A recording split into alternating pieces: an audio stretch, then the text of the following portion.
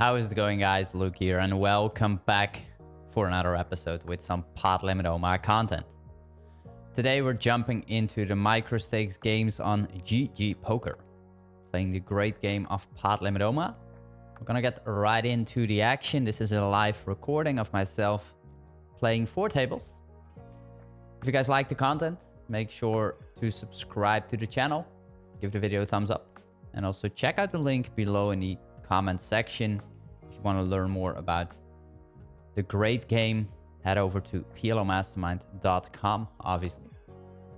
That being said, let's jump right into it. 4 tables, as you can see. We're playing some regular tables, buying in for 100 big blinds. And let's see how it goes.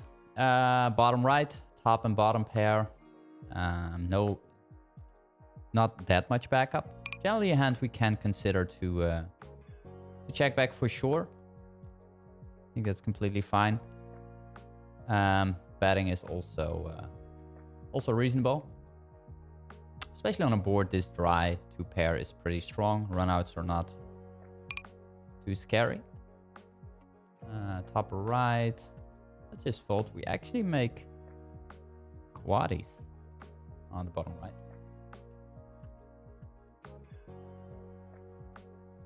I think I'm gonna pot it. And ooh, guys, look at that. Raising the blockers. Nice. Welcome to PLO 10, guys. Welcome to PLO 10. Bottom left, we did lead. Definitely a board we have a decent leading range on. Not a great turn. We're gonna check. He checks back fairly quickly. He could have like a flush, a straight, a weak flush, straight sort of. No great blockers to the board.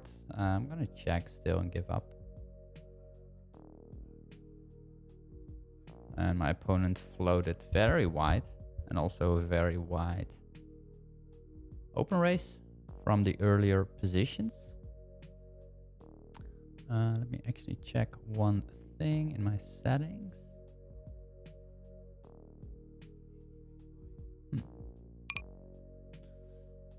Okay, so let me know if you guys also play these games or what games you are playing. What are the biggest struggles that you have at the moment?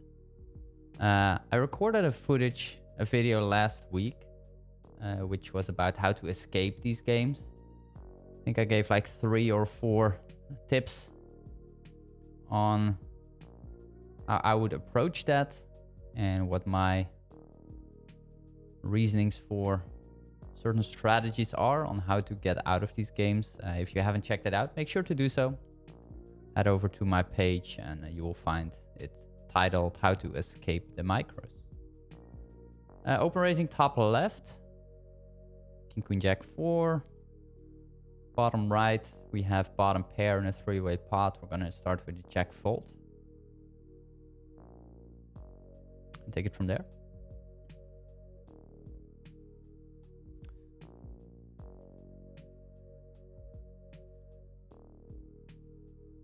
Top right, we have a single suited rundown. Not a hand you want to 3-bet. You want to be very selective with your 3-bets, especially if they are single suited. Generally not a combination you 3-bet a lot. We have trips. We're going to check raise, unblocking flush draws and aces, kings. My opponent folds. Check raising paired boards. Generally speaking, people over c-bet there. So attacking them a little bit more aggressive is a reasonable strategy in my opinion.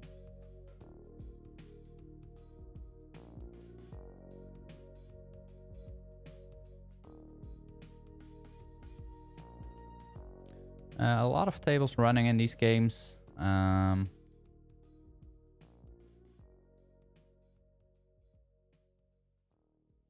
Top left, we have an open-ender. We're going to start with a check.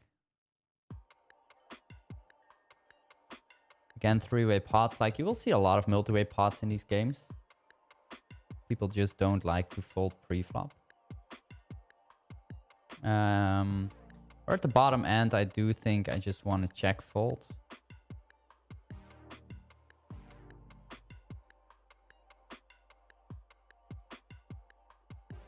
We also see a good amount of limpers. Bottom right, for example. My opponent who did check raise the river when I had quaddies is now limping.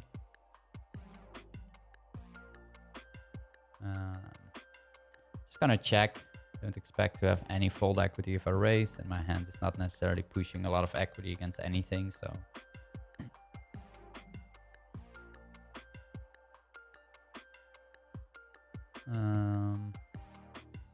Do want to start betting now.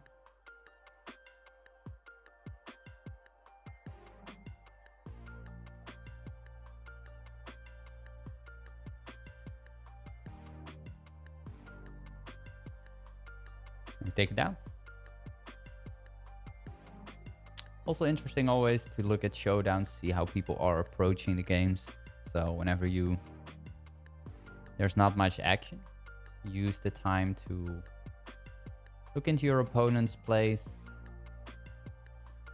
Potentially mark down some reads. Bottom left, top pair on a low paired board. Three-way, not necessarily board we will have a lot of strong hands on, and I'm going to start with a check. Beautiful turn. The 4. On this turn, I think I'm going to use this size, a little bit larger. Top left, we get 3-bet, and this is a hand we're going to fold, unsuited to the ace. Pretty disconnected. Not a hand that plays well versus a 3-betting range.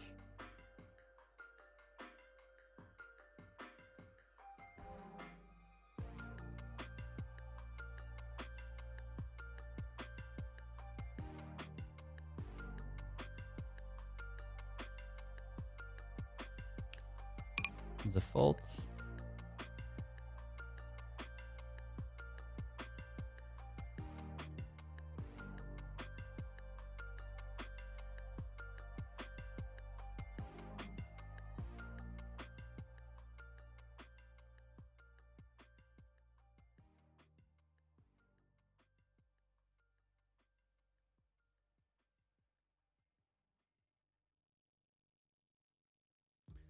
Against limpers, I think you can have different strategies.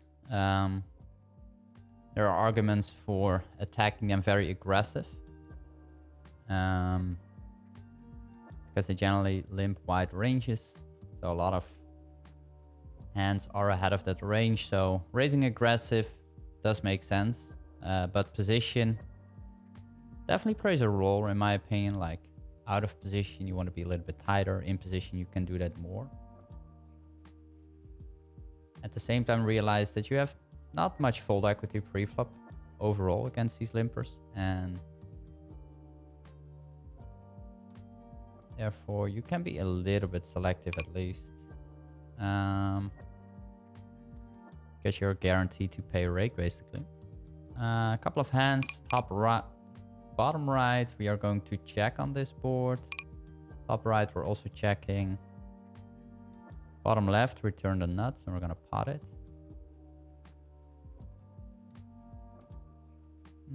Top right. I will check again. We have 2 pair. I think it's a little bit too light to go for value, so I'm going to check it down. Win. My opponent didn't 3-bet this hand.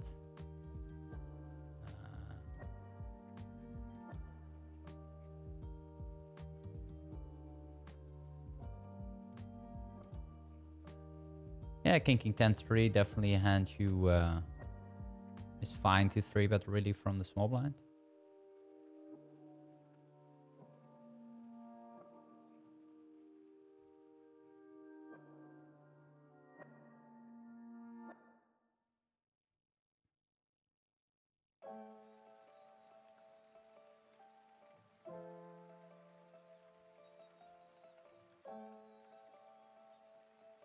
Bottom right, not a hand to steal with. A little bit too weak, and my opponents play also too many hands.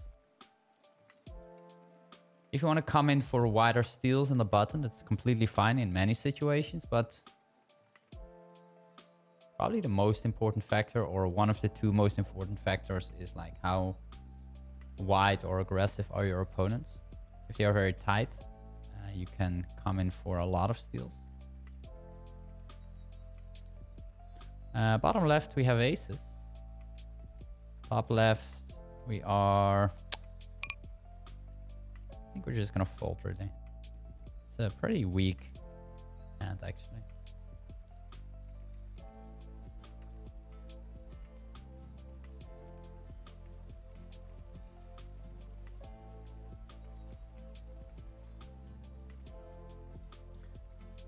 We have aces again, top right.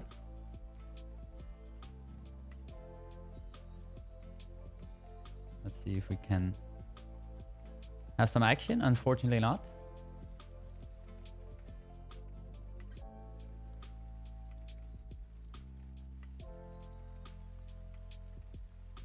Right now it's 11 a.m.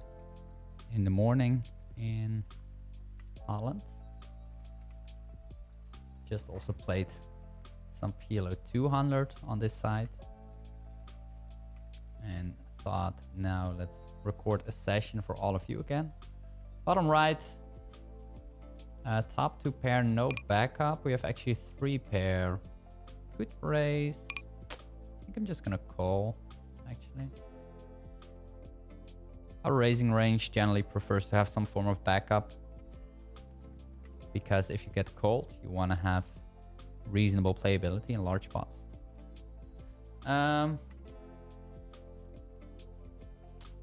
Not a great spot.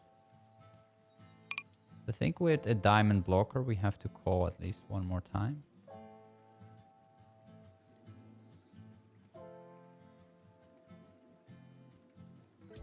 We triple barrels.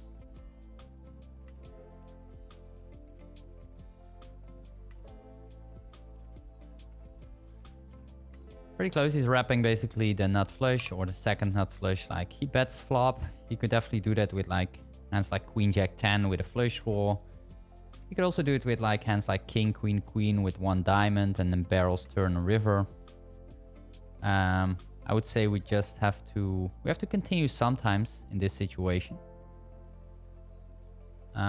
Probably calling around, I don't know, 25% of the time. So let's go with that. Unfortunately, we roll low this time, so I'm gonna fold. I think calling sometimes is okay there, but because I would expect people to be a little bit tighter than they probably should, folding a bit more is okay. Bottom right. Boards, we're gonna bet a lot against the limping range. We take it down.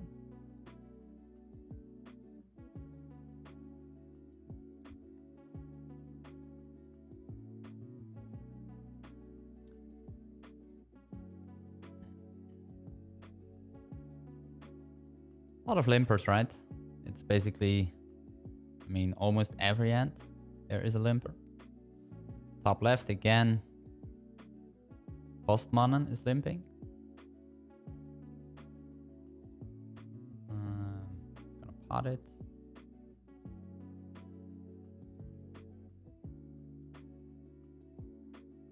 Top right, we also come in for a steal or a raise, basically. We play MP. Good board for our range. Gonna do a lot of betting there, including this hand. Bottom left, we will also play this hand most likely.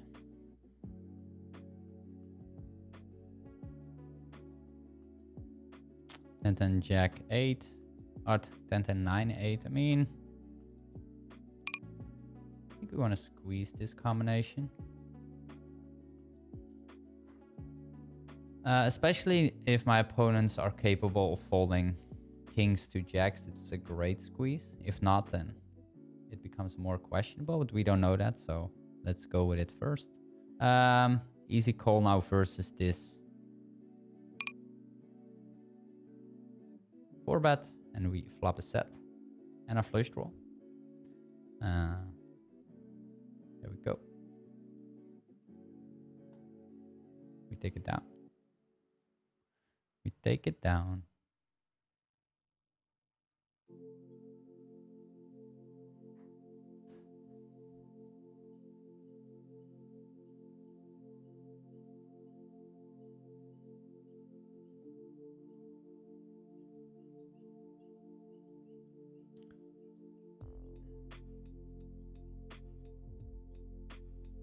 Ace King King, top left.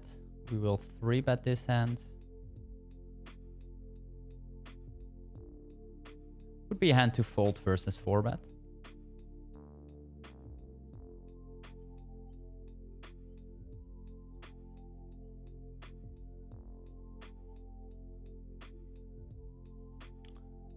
So we have an overpair, King of Spades. This is a board my opponent will connect reasonably well with. Think about the rundowns and the hands he can call with versus 3-bet, like a lot of Queen, Jack, 10-eye rundowns basically. We can bet fold.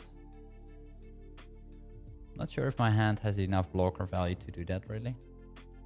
But if we check, I mean the playability of our hand is almost 0. Not sure. Not sure. I think I still go for a check. That is a reasonable turn, which I'm going to bet on. Don't expect him to have like too many. Ooh, look at the river. What a beauty. Unfortunately, he's going to fold very often. Look at all the draws that are available and that missed. Like, I expect a ton of folds.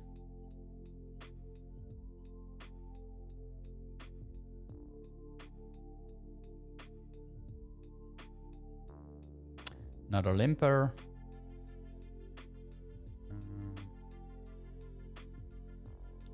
Let's fold.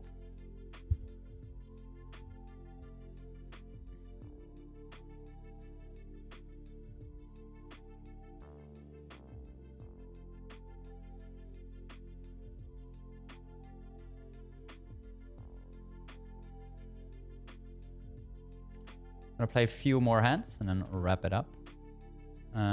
Bottom left, let's play that one. Pretty close, not a great hand.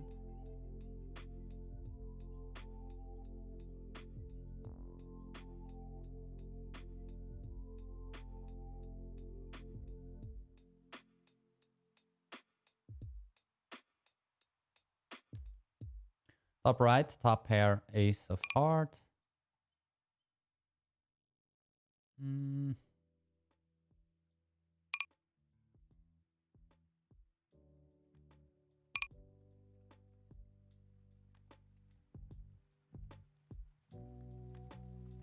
Okay, let's check it down now.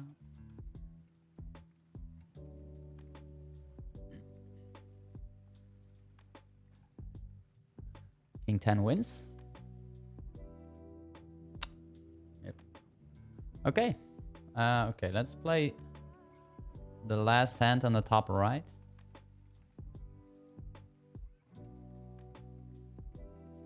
Okay, that's gonna be it, guys. GG. Subscribe to the channel if you did enjoy this session. Also give the video a thumbs up, and any questions, let me know in the comment section below. Over and out, this is Luke. See you in the next one. Bye bye.